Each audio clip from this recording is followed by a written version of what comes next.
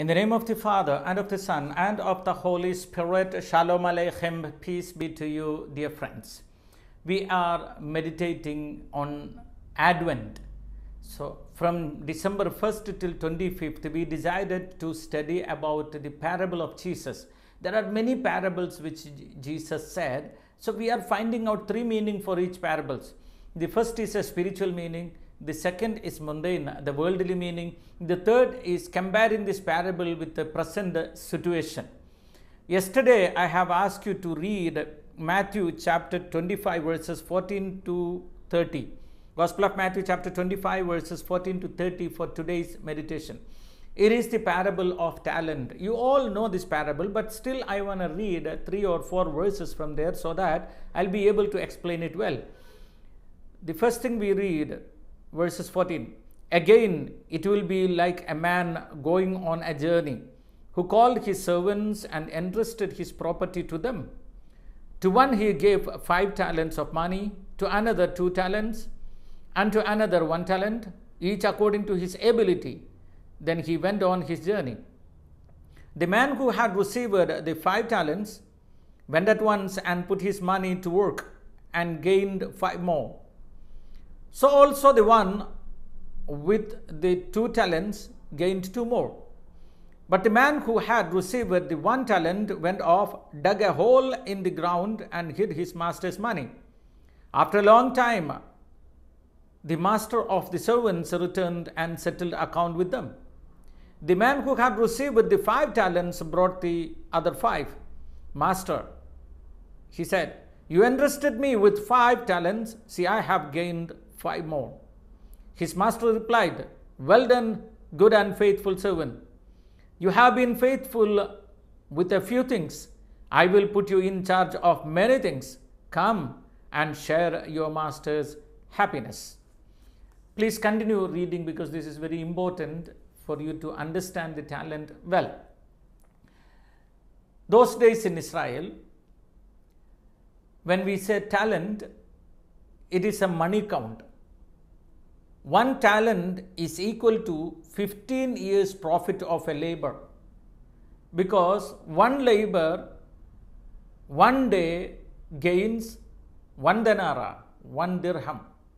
And if you count that way, 15 years, your hard work, your sweat, your labor, and your profit is 1 talent. And when it comes to 5 talent, it is 15 years. So it is a huge amount of money entrusted to someone 5, someone 2, someone 1. But the person who got 5, he worked on it and he gained 5 more. Jesus was so happy, or the master was so happy. I don't want to say Jesus, he was saying a story. Master was so happy. And he said, you share my pleasure. And not only that, I will give you more because you are faithful in little things, so I will hand over more things and great things. Now let me explain the meaning in a mundane way, in a worldly way. It happens like this. When God created human beings, every human beings, he gave them some talents. It's not the talent, the money, but some talents. It can be like some people, he gave the talent of singing, some drawing, some writing, some preaching, some to become scientist, some to become doctor, some to become engineer, some to become good husband, some to become good counselor, some to become good spiritual leader, some to become some other things, builder, whatever it may be. Everyone has some talents which God entrusted in every human being. And he said, you must multiply it. You must use it for you and for others. You must do the business out of it. And you must earn, and others also must profit. And if you keep doing it, one day the master will come who give you the talent and he will ask you the account.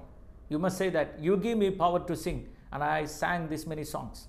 I gained this many money and I give peace to this many people. And from the money what I earned, I helped this many people. There should be an account to show to your master. And then he says, if you use this talent, then I will give you more. From the people, those who are lazy and not using their talent, I will take their talent and I will give to the people who are not lazy, who are hardworking and smart working. My brother and my sister, I don't know from where you are listening to me. But when you are preparing for the first coming of Jesus, the Christmas, or the second coming of Jesus in your life, remember, once if we come, the first question he will ask about your talent. I have given you many talent by birth itself. What you have done with the talent?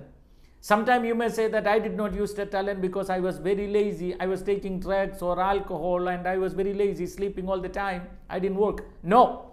Sometime you may say that everybody says to sing, I don't know how to sing. No, you are wrong, because the one talent, the last person whom God gave one talent, he was afraid of his master and he was ashamed of himself. So he hid the talent and God was very angry on him because he blamed God. He says, I am afraid of you and I know that you can do everything. So why should I do something with this money? So hide that money.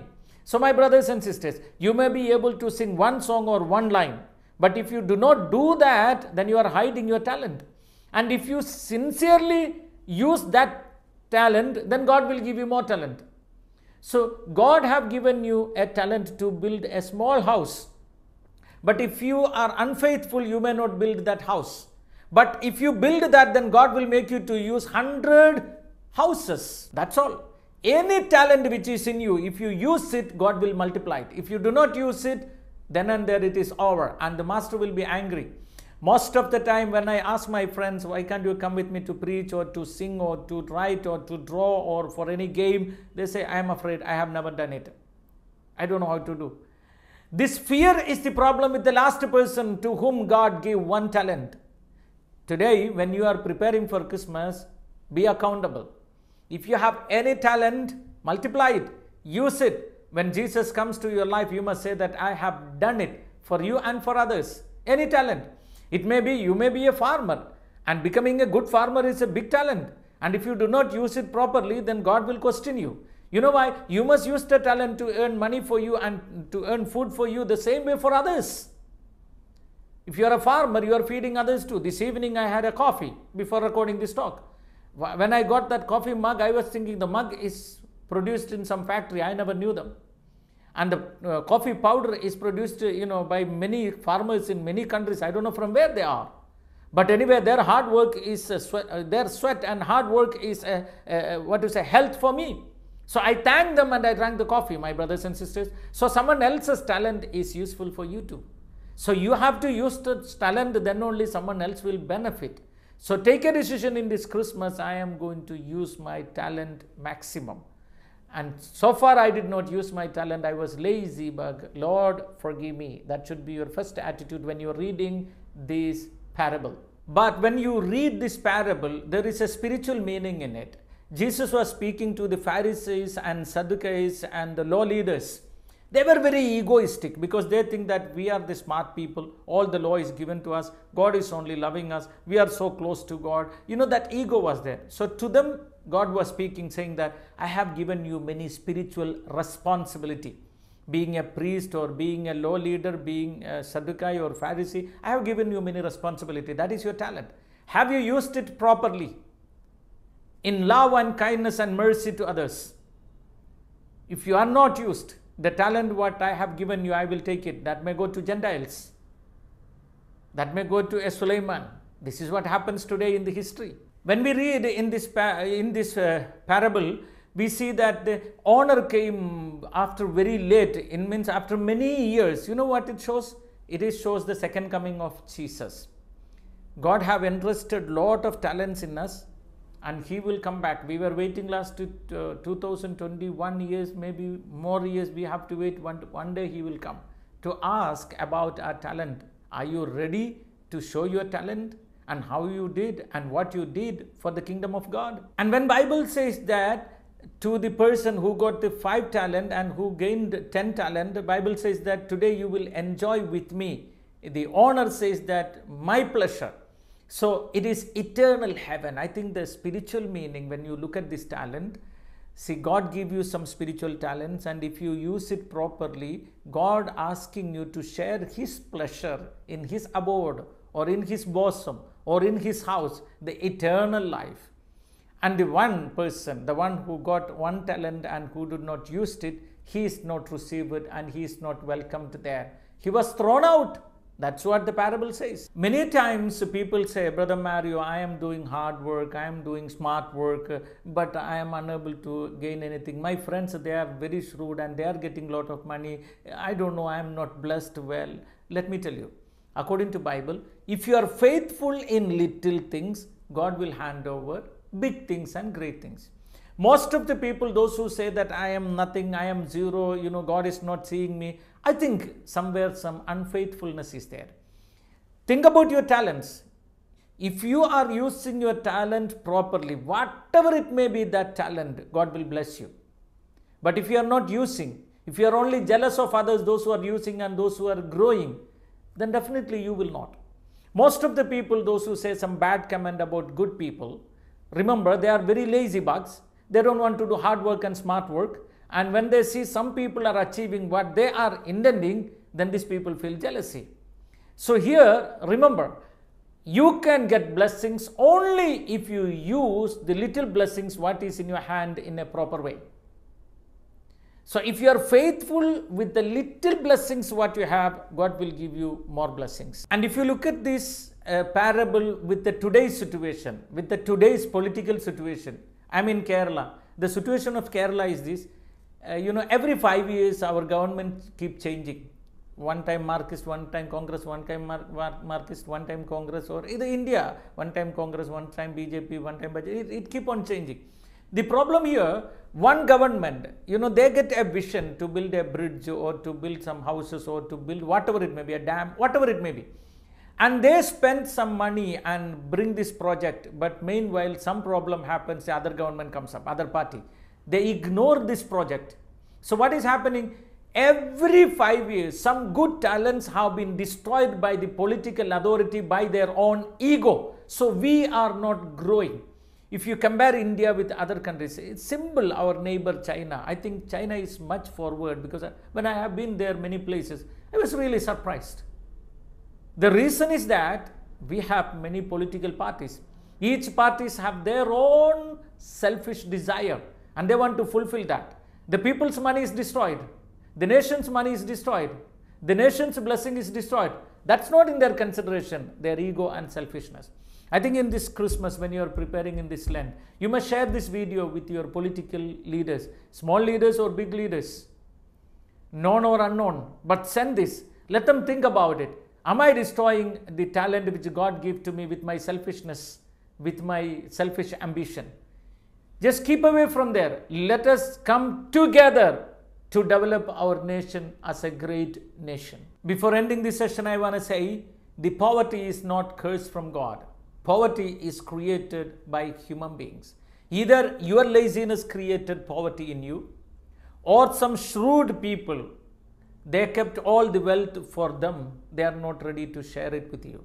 Both is wrong. Use the talent, and if you have more, share it with others. That should be your decision today when you are meditating on this Advent season. And if you have done any mistakes in this, say sorry to the Lord. Before ending again, I want to tell you, my brothers and sisters, our Philokalia team or Philokalia Foundation is doing marvelous, great things here in Kerala.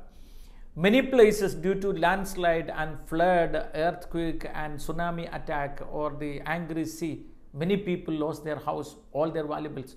We Philokalia team is building many houses in Kerala, freely giving to the literally poor people, homeless people. In many places, husband is sick or died, or wife is sick or died, or they both are sick and children are unable to get good education. We are supporting with the education material and fee, etc. Hundreds. Many people, they are very sick, they don't have money to buy the medicine. We are freely providing medicine to those families. In our office in Kottayam as well as in Chalakudi, regularly free counseling as well as medical checkup and distribution of medicines, everything is done. There are many other more things, an ambulance service completely free. Throughout Kerala, our ambulance is running. We have our own liabilities and difficulty to continue this. So, when you are listening to me, if you are inspired by the Lord to do something for this mission, you can. Not only that, we have an inspiration. Our entire team has an inspiration to do the same work in other states of India too. Very soon, we will do it with your prayers and support. For tomorrow's reading, for tomorrow's explanation of the parable, please read Luke chapter 14, verses 15 to 24. Luke chapter 14, verses 15 to 24. Matthew chapter 22, 1 to 10. Matthew chapter 22, 1 to 10. May Almighty God bless you and peace be with you.